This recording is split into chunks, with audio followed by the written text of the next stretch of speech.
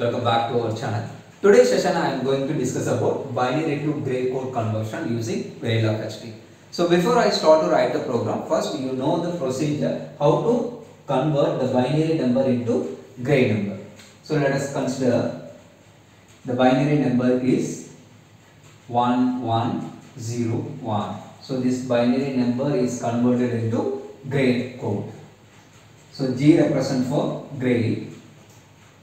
So this one is a MSB bit. This one is called as LSB bit. So in this procedure, first the MSB bit is maintained as it is. So B3, B2, B1, B0. So this B3 is maintained as it is. So B3 represents for G3.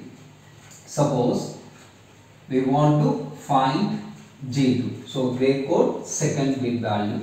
How we can find the G2 value? If we want to find the G2 value, G2 equal to B3 XOR with B2 value. So B3 XOR with B2. So B3 value is 1 XOR with B2 value 1. So both the values are same. The result is 0. So G2 value is 0. Then now we find G1. If you want to find the G1 value, binary B2 XOR with B1. So this B2 value XOR with B1. So B2 value is 1. B1 value is 0. So both the bits are carrying the different value. The result is 1. This is the XOR property. G1 value is 1. The next one G0. So B1 XOR with B0.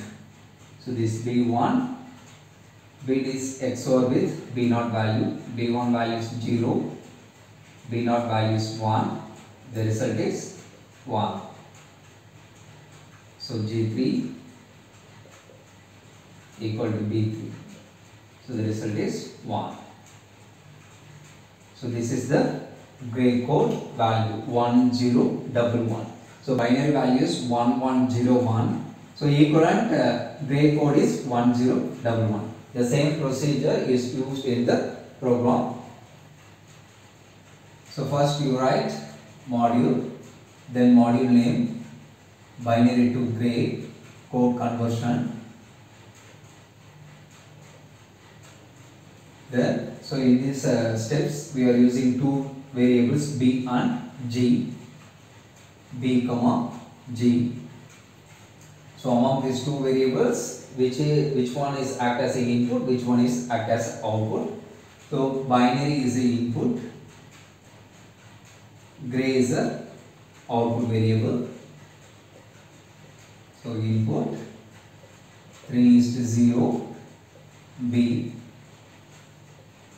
output